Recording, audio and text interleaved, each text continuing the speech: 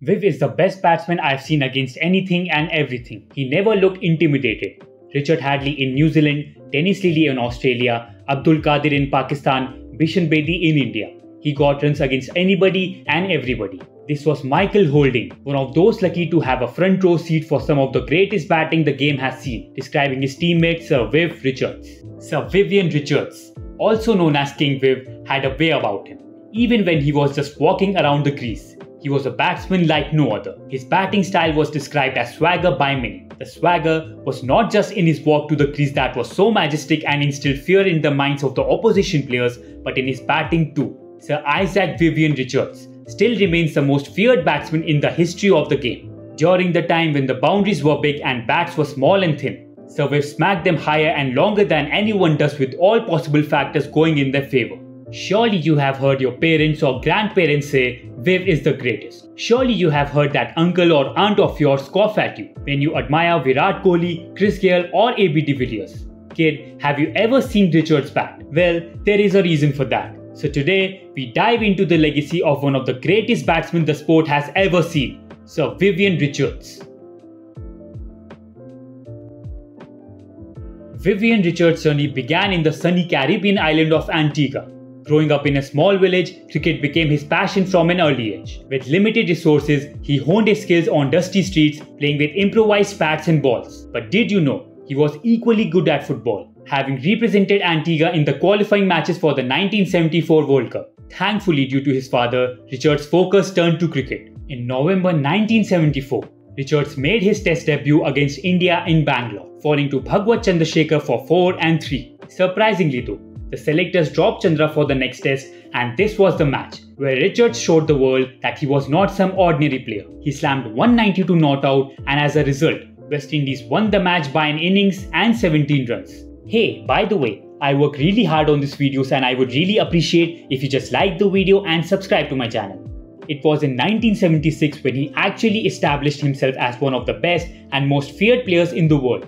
In 1976 at home against India, Viv came into his own, scoring 3 centuries at an average of 92.5. His 142 at Barbados and 177 at Trinidad destroyed the Indian spinners like no batsman has ever done before. The 1976 tour of England saw Viv Richards traversing realms in batting domination in regions of the sublime. No West Indies batsman, be it George Headley, Everton Weekes or Gary Sobers, was as majestic as Viv. In many ways, Viv was like a medley of all those greats. His figures were staggering, compiling 829 runs at an average of 118.42 with 3 centuries. But more than the records, it was the effortless ease with which he batted. In 1976, he aggregated a record 1710 runs for a calendar year at an average of 90 runs with 7 centuries. This record was unbeaten for around 3 decades after that, until Mohammad Yusuf broke it in 2006. Richards' love for the game can be felt by this statement: "I never wore a helmet. It made me much more aware watching the ball. I knew that one small mistake and it could be fatal. If it happens on the cricketing field, the place I love, I wouldn't mind one bit. That's the way I would have loved to have gone."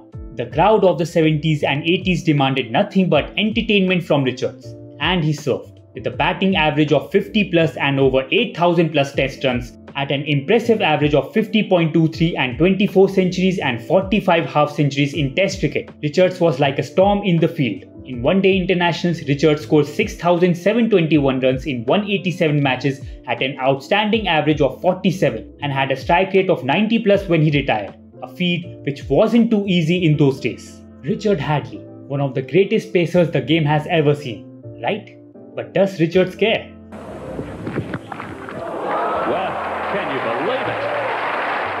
As a batsman, he always looked to dominate the bowling, and his aggressive approach often appeared arrogant to the onlooker. His lightning-fast reflexes and brute force made up for his unconventional technique, and for many years he held the record for most sixes at test level with 84.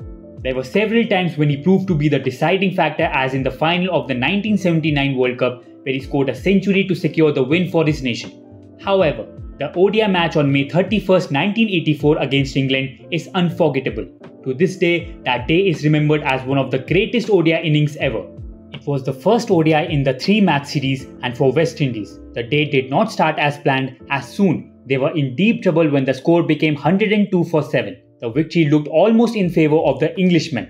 except for one big and dangerous hurdle. The last man, Michael Holding, along with Richards, became a power duo on the field that day. They scored 106 runs, with Richards scoring 93 of that, which helped the team to finish at a massive 272 runs in 55 overs. Richards, in his innings, scored an astonishing record of 189 runs in 170 balls, including 21 fours and 5 sixes. West Indies won the match by 102 runs and the series by 2-1. When he took over as captain of the West Indies from Clive Lloyd in 1980, he proceeded to lead the team through the most successful era at Test level. He captained them to 27 wins in 50 tests between 1980 and 1991, while also maintaining his reputation as the world's best batsman over the same period.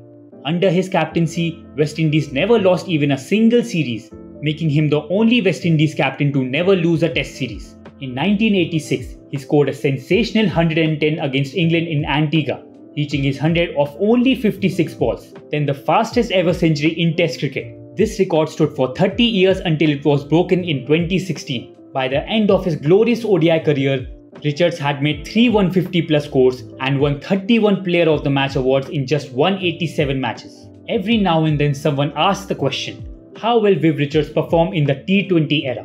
Well, when you look at the stats, you cannot help but think he would rule the format. But I know someone out there might be thinking, well, Richards was lucky to never face the dominant bowling attack of the West Indies, right?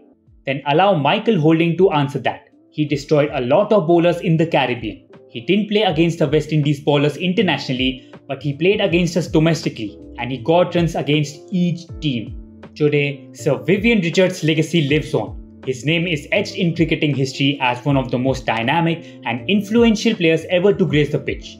He remains an icon, a hero, and a role model for the generations to come. And there you have it, folks, the story of Sir Vivian Richards, a cricketing marvel, a true legend, and an embodiment of cricket spirit. Join us again soon for more fascinating tales from the world of cricket. Until then, keep watching, keep playing, and keep loving the game. See you soon.